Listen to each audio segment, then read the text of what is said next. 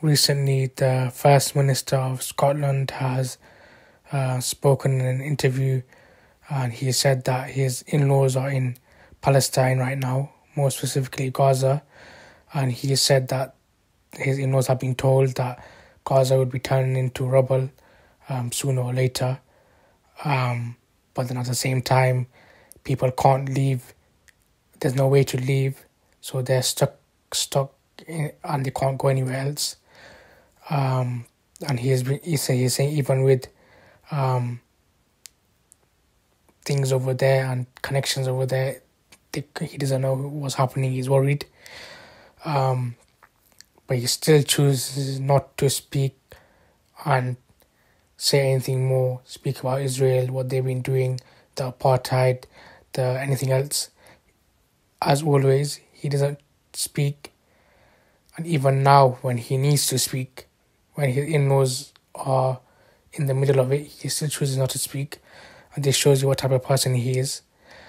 And it's a lesson for us, no matter how big we get, what sort of platform we have, we shouldn't forget our principles, forget our roots, forget Islam.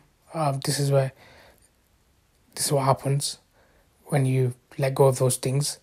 And then now you're humiliated in front of the world because everyone's seeing you being a coward, not being able to speak, even when your in-laws are in need. So I don't really see why he's given that interview, because there's been many people have given interviews about their family over there, and no one's really listened to them.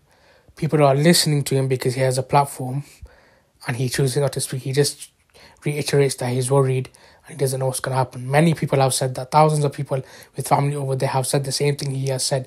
He has a huge platform. He could have said so much more, but he chooses not to. And this is a reminder for us to not let how big we become stop us from helping those that need help, helping people get justice, in this case the Palestinian cause. And it's not the first time he has decided to be spineless and cowardly. Hopefully his family and everybody else over there is fine. But hopefully he realizes that his stances in the past and what he said in the past is helping him now when he needs help to bring his in-laws to safety. It's not helping him one bit. So what was the point being neutral or being friends with the enemy when today when you need their help they're not helping you?